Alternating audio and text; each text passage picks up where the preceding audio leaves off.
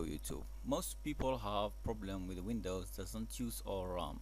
In this video I'm going to show you what to do if your Windows 10, 8, 8.1 or 7 doesn't use all your computer RAM and how to solve that problem. Now I'm going to show you some solution ways to fix that. As you know, Windows comes in two system types, 64 bits and 32 bits.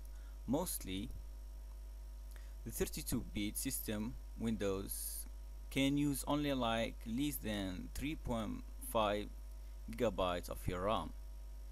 So first of all, make sure that you are using the 64-bit system type of your Windows if your RAM is more than 3.5 gigabytes.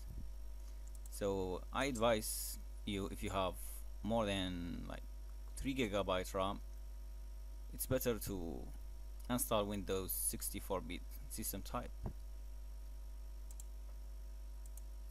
So now I'm going to show you some solution for that if you have missing RAM.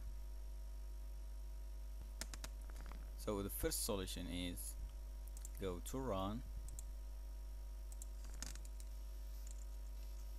and type msconfig, click OK, go for boot and then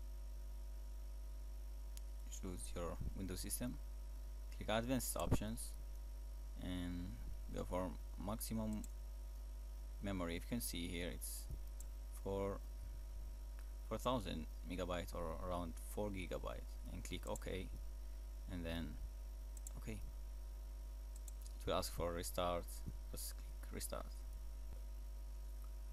For second solution is go start, type advanced system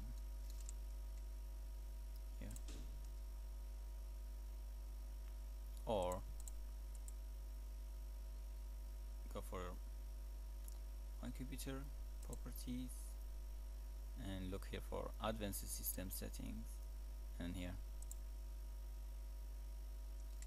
go for settings,